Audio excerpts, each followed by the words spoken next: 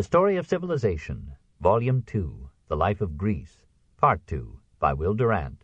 Continued, Cassette 8, Side 1. Egyptian tradition combined with Greek law to build up a system of legislation which borrowed from and improved upon the Athenian code in every respect except freedom. The edicts of the king had full legal force, but the cities enjoyed considerable self-government, and the Egyptian, Greek, and Jewish population lived each under its own system of law, chose its own magistrates, and pled before its own courts. A Turin papyrus gives us the record of an Alexandrian lawsuit. The issues are precisely defined, the evidence is carefully presented, precedents are summarized, and the final judgment is given with judicial impartiality. Other papyri preserve Alexandrian wills and reveal the antiquity of legal forms. This is the will of Pysius the Lycian, son of X, of sound mind and deliberate intention. The Ptolemaic was the most efficiently organized government in the Hellenistic world. It took its national form from Egypt and Persia, its municipal form from Greece, and passed them on to imperial Rome. The country was divided into nomes or provinces, each administered by appointees of the king. Nearly all these officials were Greek. The idea of Alexander that Greek and Oriental or Egyptian should live and mingle on equal terms was forgotten as unlucrative. The valley of the Nile became frankly a conquered land. The Greek overseers brought an advanced technology and management to the economic life of Egypt and enormously expanded the wealth of the nation, but they took the increase. The state charged high prices for the products which it controlled and barred competition with a tariff wall. Hence, olive oil that cost 21 drachmas in Delos cost 52 in Alexandria. Everywhere the government took rentals, taxes, customs, and tolls, sometimes labor and life itself. The peasant paid a fee to the state for the right to keep cattle, for the fodder that he fed them, and for the privilege of grazing them on the common pasture land. The private owner of gardens, vineyards, or orchards paid a sixth, under Ptolemy II a half, of his produce to the state. All persons except soldiers, priests, and government officials paid a poll tax. There were taxes on salt, legal documents, and bequests, a 5% tax on rentals, a 10% tax on sales, a 25% levy on all fish caught in Egyptian waters, a toll on goods passing from village to town or along the Nile. There were high export as well as import duties at all Egyptian ports. There were special taxes to maintain the fleet and the lighthouse, to keep the municipal physicians and police in good humor, and to buy a gold crown for every new king. Nothing was overlooked that could fatten the state. To keep track of all taxable products, income, and transactions, the government maintained a swarm of scribes and a vast system of personal and property registration. To collect the taxes, it farmed them out to specialists, supervised their operations, and held their possessions as security till the returns were in. The total revenue of the Ptolemies in money and kind was probably the greatest gathered by any government between the fall of Persia and the ascendancy of Rome. 3. Alexandria. Most of this wealth came to Alexandria. The nome capitals and a few other towns were also prosperous, with paved and lighted streets, police protection, and a good water supply. But nothing quite so modern as Alexandria had ever been seen before. Strabo describes it in the 1st century A.D. as over 3 miles long and a mile wide. Pliny reckons the city wall as 15 miles in length. Dinocrates of Rhodes and Sostratus of Cnidus laid out the city on the rectangular plan, with a central avenue 100 feet wide running from east to west, crossed by an equally wide avenue from north to south. Each of these thoroughfares, and probably some others, was well lighted at night, and was kept cool during the day by mile after mile of shaded colonnades. Of the 4 quarters into which the main arteries divided the city, the westernmost, Rhacotis, was occupied chiefly by Egyptians. The northeast portion formed the Jewish quarter. The southeast corner, or Bruchium, contained the royal palace, the museum, the library, the tombs of the Ptolemies, the sarcophagus of Alexander, the Hôtel des Invalides of the age, the arsenal, the chief Greek temples, and many spacious parks. One park had a portico 600 feet in length. Another contained the Royal Zoological Collection. In the center of the city were the administrative buildings, the government storehouses, the courthouse, the main gymnasium, and 1,000 shops and bazaars. Outside the gates were a stadium, a hippodrome or racetrack, an amphitheater, and a vast cemetery known as the Necropolis, or City of the Dead. Along the beach ran a succession of bathing establishments and resorts. A dike or mole called Heptastadium because it was 7 stadia long, connected the city with the island of Pharos and made 2 harbors out of one. Behind the city lay Lake Mareotis, which provided ports and outlets for the traffic on the Nile. Here the Ptolemies kept their pleasure boats and took their royal ease. Hardly anything but a few catacombs and pillars have been preserved from ancient Alexandria. Its remains lie directly under the present capital, making excavation expensive. Probably they have sunk beneath the water level, and parts of the old city have been covered by the Mediterranean. The population of Alexandria about 200 B.C. was as varied as in a modern metropolis. From 400,000 to 500,000 Macedonians, Greeks, Egyptians, Jews, Persians, Anatolians, Syrians, Arabs, and Negroes. The growth of commerce had swelled the lower middle class and filled the cosmopolitan capital with a busy, talkative, litigious crowd of shopkeepers and traders, always on the alert for a bargain, and with no prejudice in favor of honesty. At the top were the Macedonians and the Greeks, living in such luxury as astonished the Roman ambassadors who were appointed to the court in 273.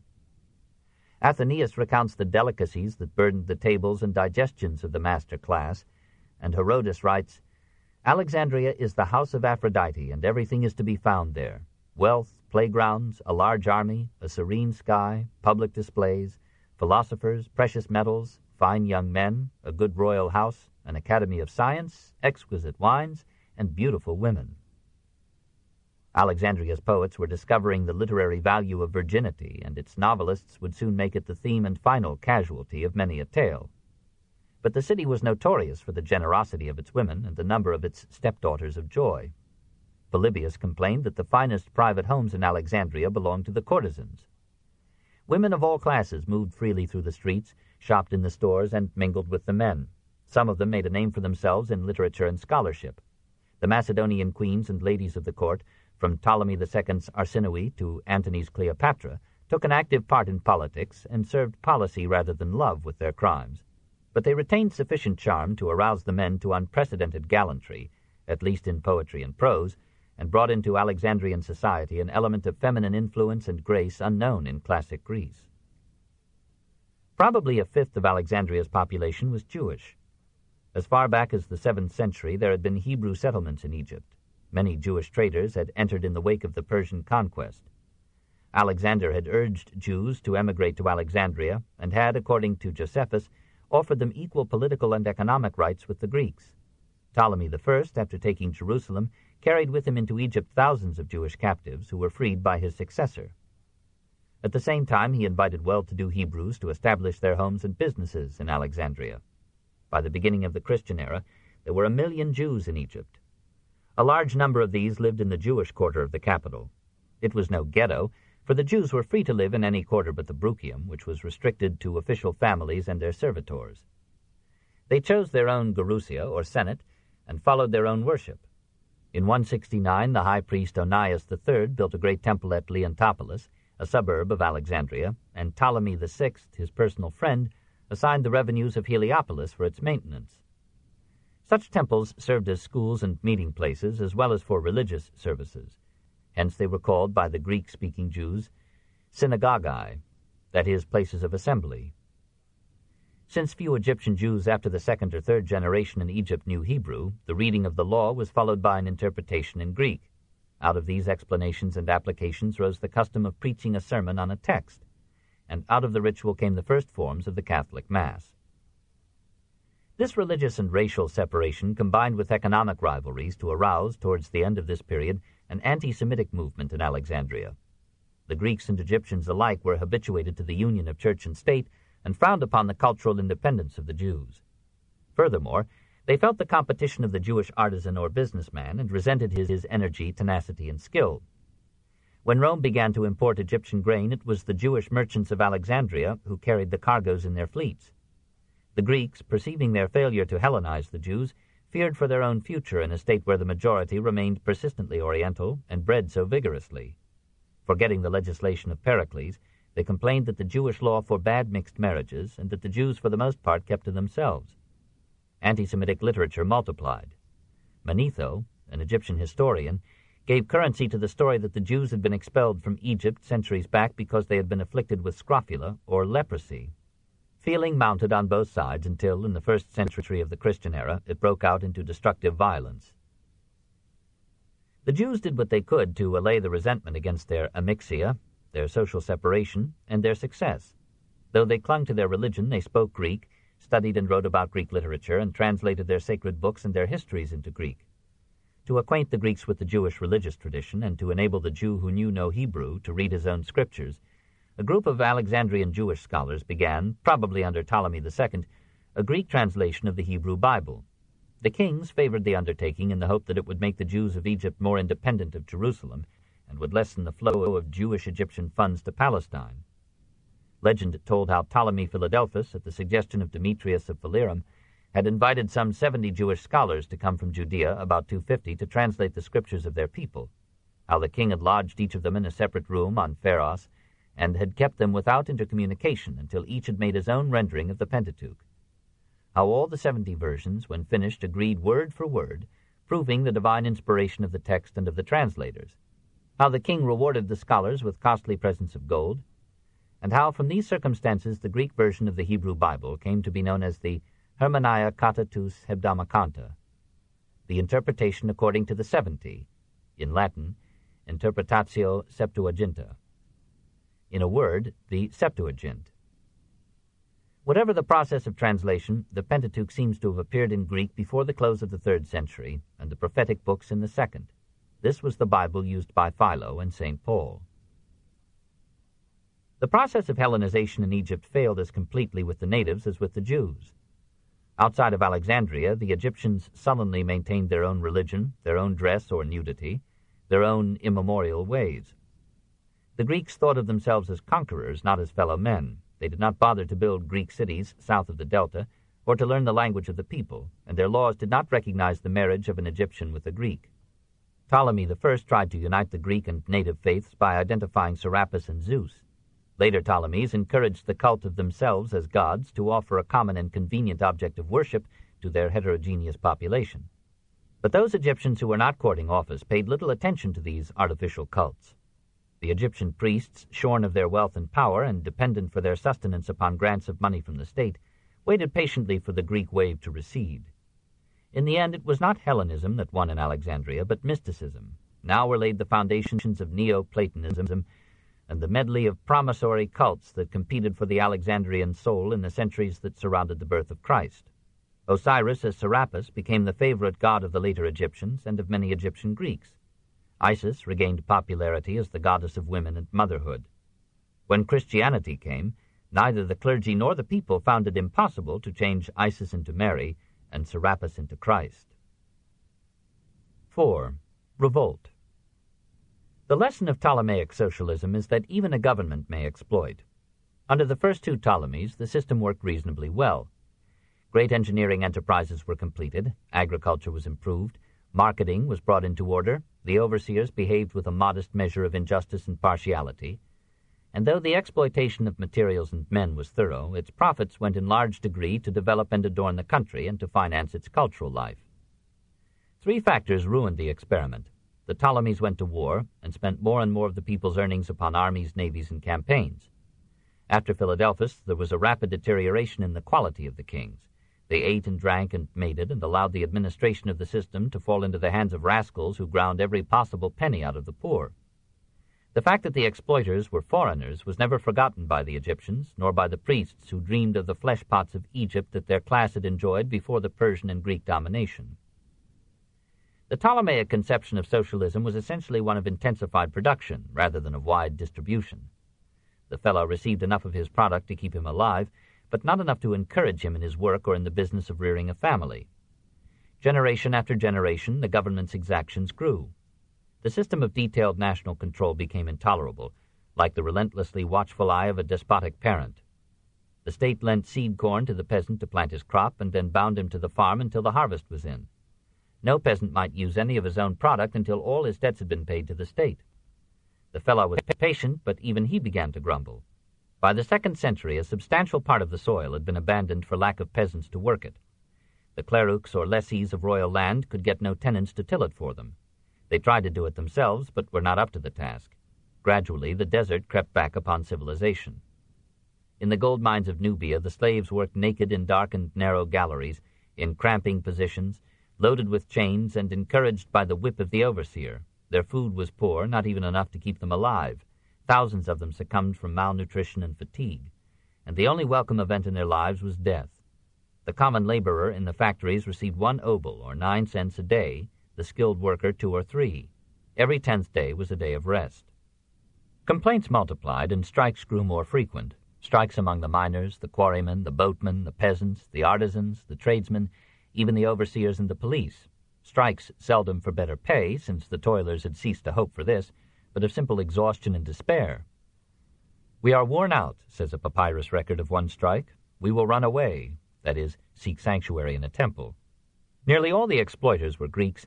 Nearly all the exploited were Egyptians or Jews. The priests clandestinely appealed to the religious feelings of the natives, while the Greeks resented any concession made to Jews or Egyptians by the government. In the capital, the populace was bribed by state bounties and spectacles, but it was excluded from the royal quarter, was watched by a large military force, and was allowed no voice in national affairs. In the end, it became an irresponsible and violent mob. In 216, the Egyptians revolted but were put down. In 189, they revolted again, and the mutiny continued for 5 years.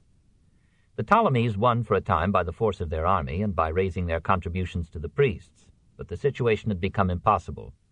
The country had been milked to depletion, and even the exploiters felt that nothing remained.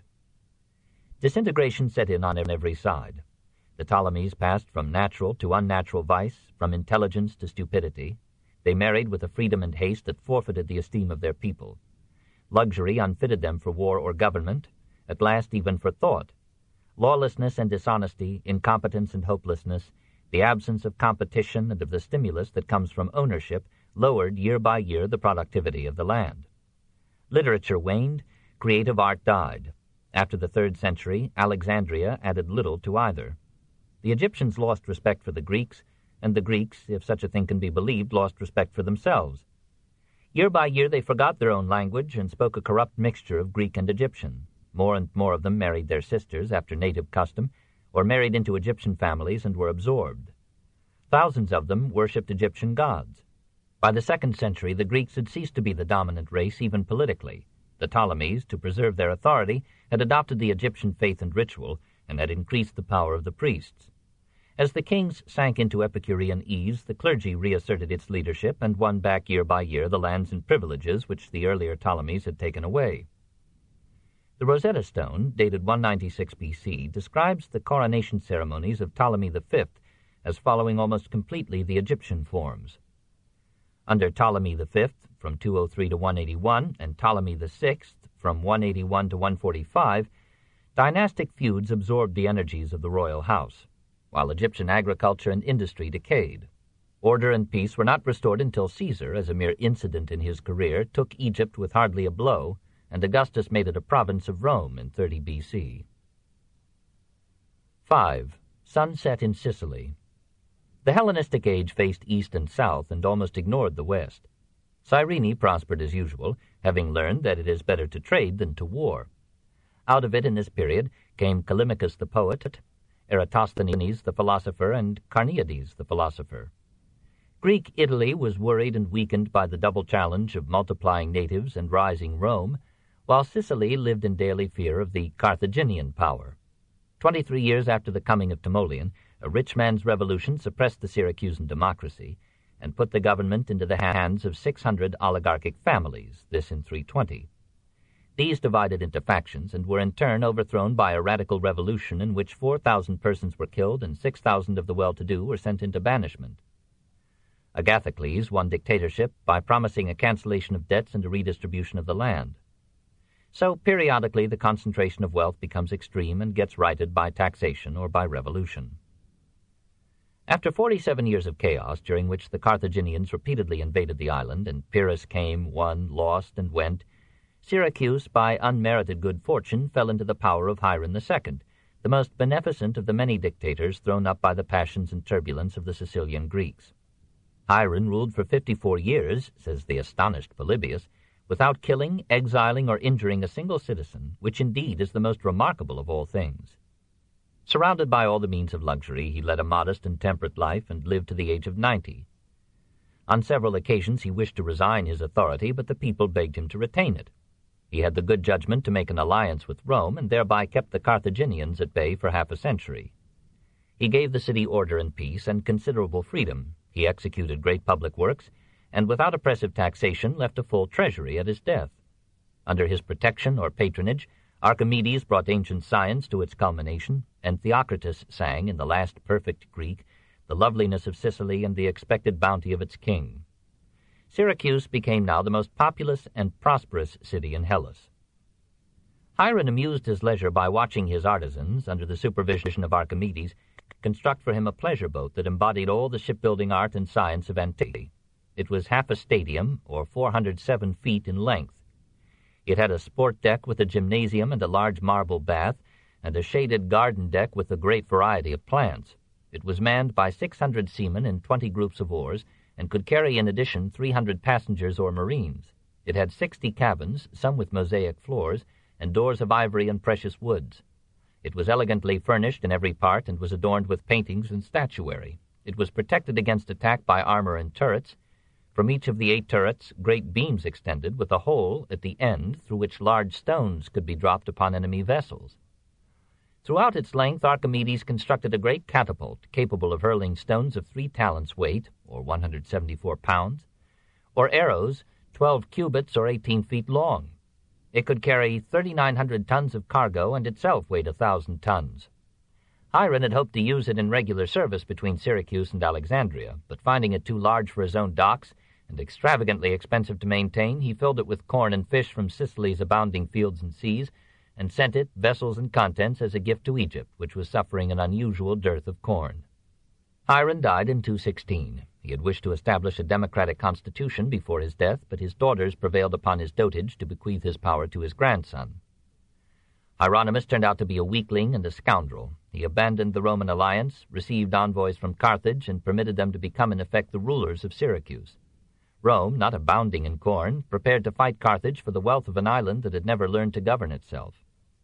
All the Mediterranean world, like a decaying fruit, prepared to fall into the hands of a greater and more ruthless conqueror than Greek history had ever known. Chapter 26. Books. 1. Libraries and Scholars. In every field of Hellenistic life except the drama, we find the same phenomenon.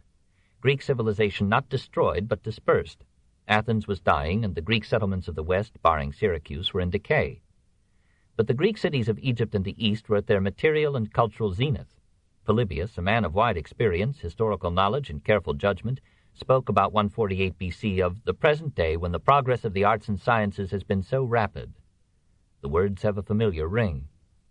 Through the dissemination of Greek as a common tongue, a cultural unity was now established which would last in the eastern Mediterranean for nearly 1,000 years.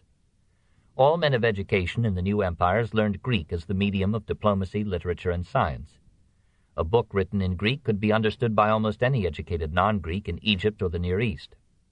Men spoke of the oikumene, or inhabited world, as one civilization, and developed a cosmopolitan outlook less stimulating but perhaps more sensible than the proud and narrow nationalism of the city-state. For this enlarged audience, thousands of writers wrote hundreds of thousands of books. We know the names of 1,100 Hellenistic authors. The unknown are an incalculable multitude. A cursive script had developed to facilitate writing. Indeed, as early as the 4th century B.C., we hear of systems of shorthand whereby certain vowels and consonants can be expressed by strokes placed in various positions. Books were written on Egyptian papyrus until Ptolemy VI, hoping to check the growth of the library at Pergamum, forbade the export of the material from Egypt. Eumenes II countered by encouraging the mass production of the treated skins of sheep and calves, which had long been used for writing purposes in the East, and soon parchment, from the city and the name of Pergamum, rivaled paper as a vehicle of communication and literature. Books having grown to such numbers, libraries became a necessity. These had existed before as the luxury of Egyptian or Mesopotamian potentates, but apparently Aristotle's library was the first extensive private collection. We may conjecture its size and worth from the fact that he paid $18,000 for that part of it which he bought from Plato's successor Speusippus. Aristotle bequeathed his books to Theophrastus, who bequeathed them in 287 to Neleus, who took them to Sepsis in Asia Minor, where they were buried, says tradition, to escape the literary cupidity of the Pergamene kings. After almost a century of this damaging interment, the volumes were sold about 100 BC to Apellicon of Teos, an Athenian philosopher. Apellicon found that many passages had been eaten away by the damp. He made new copies, filling in the gaps as intelligently as he could. This may explain why Aristotle is not the most fascinating philosopher in history. When Sylla captured Athens in 86, he appropriated Apellicon's library and transported it to Rome. There, the Rhodian scholar Andronicus reordered and published the texts of Aristotle's works, an event almost as stimulating in the history of Roman thought as the rediscovery of Aristotle was to prove in the awakening of medieval philosophy. The adventures of this collection suggest the debt that literature owes to the Ptolemies for establishing and maintaining, as part of the museum, the famous Alexandrian library. Ptolemy I began it, Ptolemy II completed it, and added a smaller library in the suburban sanctuary of Serapis. By the end of Philadelphus's reign, the number of rolls had reached 532,000, making probably 100,000 books in our sense of this word. For a time, the enlargement of this collection rivaled the strategy of power in the affections of the Egyptian kings. Ptolemy III ordered that every book brought to Alexandria should be deposited with the library, that copies should be made, the owner to receive the copy, the library to retain the original. The same autocrat asked Athens to lend him the manuscripts of Aeschylus, Sophocles, and Euripides, and deposited $90,000 as security for their return. He kept the originals, sent back copies, and told the Athenians to keep his money as a forfeit. The ambition to possess old books became so widespread that men arose who specialized in dyeing and spoiling new manuscripts to sell them as antiquities to collectors of first editions. The library soon eclipsed the rest of the museum in importance and interest. The office of librarian was one of the highest in the king's gift, and included the obligation of tutoring the crown prince. The names of these librarians have been preserved, with variations, in different manuscripts. The latest list gives, as the first 6, Xenodotus of Ephesus, Apollonius of Rhodes, Eratosthenes of Cyrene, Apollonius of Alexandria, Aristophanes of Byzantium, and Aristarchus of Samothrace. Their diversity of origin suggests again the unity of Hellenistic culture. Quite as important as these was the poet and scholar Callimachus, who classified the collection in a catalogue running to 120 rolls. We picture a corps of copyists, presumably slaves, making duplicates of precious originals, and a hive of scholars separating the materials into groups. Some of these men wrote histories of various departments of literature or science, others edited definitive editions of the masterpieces, others composed commentaries on these texts for the enlightenment of laity and posterity. Aristophanes of Byzantium effected a literary revolution by separating the clauses and sentences of the ancient writings with capitals and marks of punctuation, and it was he who invented the accents that so disturb us in reading Greek. Xenodotus began, Aristophanes advanced, Aristarchus completed the recension of the Iliad and the Odyssey, establishing the present text and illuminating its obscurities in learned scholia. By the end of the 3rd century, the museum, the library, and their scholars had made Alexandria, in everything but philosophy, the intellectual capital of the Greek world. Doubtless other Hellenistic cities had libraries. Austrian archaeologists have exhumed the remains of an ornate municipal library at Ephesus, and we hear of a great library being consumed in the destruction of Carthage by Scipio. But the only one that evoked comparison with Alexandria's was that of Pergamum. The kings of this transient state looked with enlightened envy upon the cultural enterprises of the Ptolemies. In 196, Eumenes II established the Pergamene Library and brought to its halls some of the finest scholars of Greece. The collection grew rapidly. When Antony presented it to Cleopatra to replace that part of the Alexandrian library which was burned in the uprising against Caesar in 48 BC, it numbered some 200,000 rolls. Through this library and the Attic taste of the Attalid kings, Pergamum became, towards the end of the Hellenistic period, the center of a purist school of Greek prose, which considered no word clean that had not come down from classic days. To the enthusiasm of these classicists we owe the preservation of the chef-d'oeuvre of Attic prose. It was above all an age of intellectuals and scholars. Writing became a profession instead of a devotion, and generated cliques and coteries whose appreciation of talent varied inversely as the square of its distance from themselves. Poets began to write for poets and became artificial. Scholars began to write for scholars and became dull. Thoughtful men felt that the creative inspiration of Greece was nearing exhaustion, and that the most lasting service they could render was to collect, shelter, edit, and expound the literary achievements of a bolder time. They established the methods of textual and literary criticism in almost all its forms. They tried to sift out the best from the mass of existing manuscripts, and to guide the reading of the people, they made lists of best books, the 4 heroic poets, the 9 historians, the 10 lyric poets, the 10 orators, etc. They wrote biographies of great writers and scientists. They gathered and saved the fragmentary data which are now all that we know concerning these men. They composed outlines of history, literature, drama, science, and philosophy. Some of these shortcuts to knowledge helped to preserve, some replaced and unwittingly obliterated the original works that they summarized. Saddened by the degeneration of Attic Greek into the orientalized Pidgin Greek of their time, Hellenistic scholars compiled dictionaries and grammars, and the Library of Alexandria, in the manner of the French Academy, issued edicts on the correct usage of the ancient tongue. Without their learned and patient ant industry, the wars, revolutions, and catastrophes of 2,000 years would have destroyed even those precious minims, which have been transmitted to us as the shipwrecked legacy of Greece. 2. The Books of the Jews. Through all the turmoil of the time, the Jews maintained their traditional love of scholarship and produced more than their share of the lasting literature of the age. To this period belong some of the finest portions of the Bible. Near the close of the 3rd century, a Jewish poet, or poetess, composed the lovely Song of Songs. Here is all the artistry of Greek verse from Sappho to Theocritus, but with something undiscoverable in any Greek author of the time, an intensity of imagination, a depth of feeling, and an idealist devotion strong enough to welcome the body, as well as the soul, of love, and to turn the flesh itself into spirit.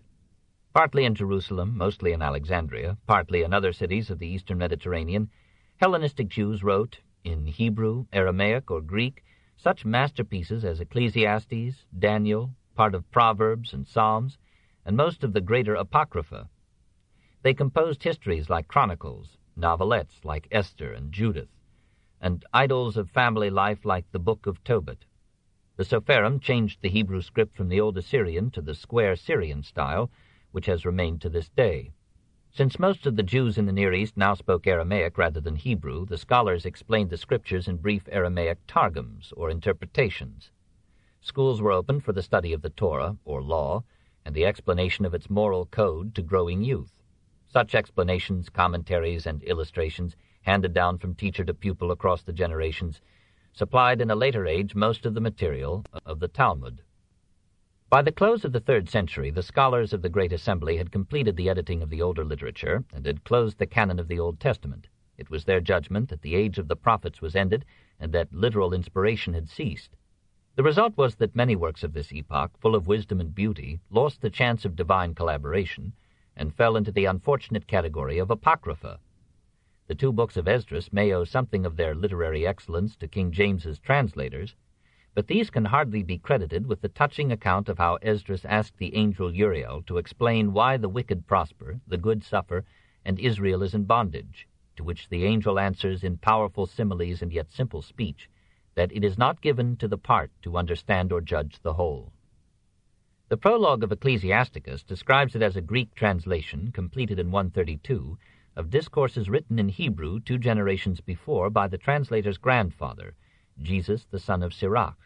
This Joshua ben Sirach was both a scholar and a man of affairs. After seeing something of the world through travel, he had settled down to make his home a school for students, and to them he delivered these essays on the wisdom of life. He denounces the rich Jews who have abandoned their faith to cut a better figure in the Gentile world. He warns youth against the courtesans who wait for it everywhere, and he offers the law as still the best guide amid the evils and pitfalls of the world. But he is no Puritan. Unlike the Hasidim, he has a good word to say for harmless pleasure, and he protests against the mystics who reject medicine on the ground that all maladies, having come from God, can be cured by God alone. The book is rich in epigrams, of which the most renowned brings together the rod and the child. The number of whippings laid to his account, said Renan, must be incalculable. It is a noble book, wiser and kinder than Ecclesiastes. In the 24th chapter of Ecclesiasticus we are told that wisdom is the first product of God, created from the beginning of the world. Here and in the 1st chapter of Proverbs are the earliest Hebrew forms of the doctrine of the Logos, wisdom as a demiurge, or intermediate creator delegated by God to design the world. This hypostasizing of wisdom as personified intelligence becomes a dominating idea of Jewish theology in the last centuries before Christ. Alongside of it runs increasingly the conception of personal immortality. In the Book of Enoch, written apparently by several authors in Palestine between 170 and 66 B.C., the hope of heaven has become a vital need. The success of wicked power and the misfortunes of a pious and loyal people could no longer be borne unless that hope might be entertained. Without it, life and history seemed to be the work of Satan rather than of God. A Messiah will come who will establish the kingdom of heaven on earth and will reward the virtuous with everlasting happiness after death. In the book of Daniel, the whole terror of the age of Antiochus IV finds a voice. About 166, when the faithful had been persecuted to the death for their beliefs, and ever larger enemies were advancing upon the Maccabean band, one of the Hasidim probably undertook to rekindle the courage of the people by describing the sufferings and prophecies of Daniel in the days of Nebuchadrezzar in Babylon. Copies of the book passed secretly among the Jews. It was given out as the work of a prophet who had lived 370 years before, had borne greater trials than any Jew under Antiochus, had emerged victorious, and had predicted a like triumph for his race.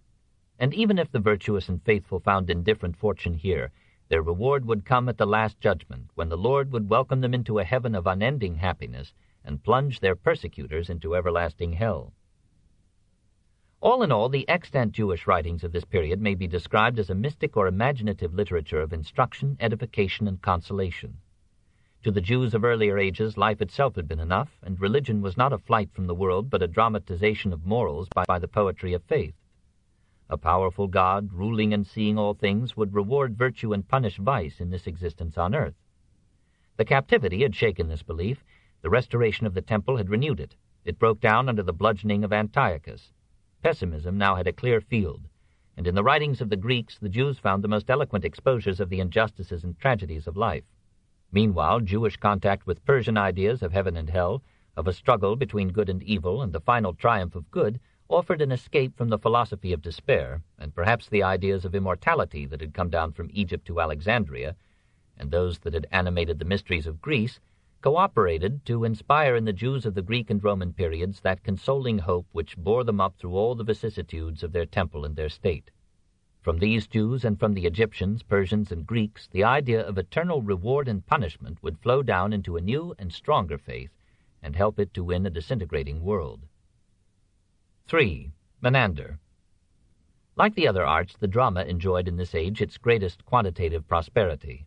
Every city, almost every third-rate town, had its theater.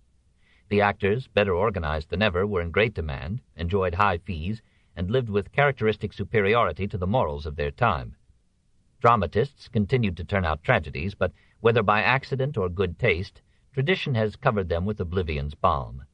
The mood of Hellenistic Athens, like ours today, preferred the light-hearted, light-headed, sentimental, happy-ending stories of the new comedy. Of this, too, only fragments remain, but we have some discouraging samples of it in the pilferings of Plautus and Terence, who composed their plays by translating and adapting Hellenistic comedies. The high concerns of state and soul that aroused Aristophanes are in the new comedy put aside as too perilous for the literary neck. Usually the theme is domestic or private, and traces the devious roads by which women are led to generosity, and men nevertheless to matrimony. Love enters upon its triumphant career as master of the boards. 1,000 damsels in distress cross the stage, but achieve honor and wedlock in the end. The old phallic dress is abandoned, and the old phallic bawdiness, but the story circles narrowly about the virginity of the leading lady, and virtue plays as small a role in it as in our daily press. Since the actors wore masks, and the number of masks was limited, the comic dramatist wove his plots of intrigue and mistaken identity around a few stock characters whom the audience was always delighted to recognize. The cruel father, the benevolent old man, the prodigal son, the heiress mistaken for a poor girl, the bragging soldier, the clever slave, the flatterer, the parasite, the physician, the priest, the philosopher, the cook, the courtesan, the procuress, and the pimp. The masters of this comedy of manners in 3rd century Athens were Philemon and Menander. Of Philemon hardly anything survives except the echo of his renown. The Athenians liked him better than Menander and gave him more prizes, but Philemon had raised to high excellence the art of organizing a claque.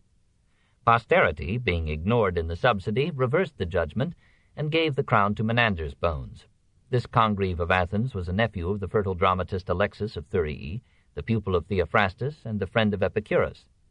From them he learned the secrets of drama, philosophy, and tranquility. He almost realized Aristotle's ideal. He was handsome and rich, contemplated life with serenity and understanding, and took his pleasures like a gentleman. He was an inconstant lover, content to repay Glycera's devotion by touching her name with immortality. When Ptolemy I invited him to Alexandria, he sent Philemon in his stead, saying, "Philemon has no Glycera." Glycera, who had suffered much, rejoiced at having triumphed over a king. Thereafter, we are assured, he lived faithfully with her until, at the age of 52, he died of a cramp while swimming at the Piraeus. His first play, as if announcing a new epoch, appeared in the year that followed Alexander's death. Thereafter he wrote 104 comedies, 8 of which won the first prize. Some 4,000 lines remain, all in brief fragments, except for a papyrus discovered in Egypt in 1905. This contains half of the Epitrophantes, or the arbitrants, and has lowered Menander's reputation. We shall waste our reproaches if we complain that the themes of these plays are as monotonous as those of Greek sculpture, architecture, and pottery. We must remind ourselves that the Greeks judged a work not by the story it told, which is a child's criterion, but by the manner of its telling. What the Greek mind relished in Menander was the neat polish of his style, the philosophy concentrated in his wit, and so realistic a portrayal of common scenes that Aristophanes of Byzantium asked, "O Menander, O life, which of you imitated the other?" In a world that had fallen forfeit to soldiers, nothing remained in Menander's view but to contemplate human affairs as a spectator, indulgent but uninvolved. He notes the vanities and vacillations of woman, but concedes that the average wife is a blessing.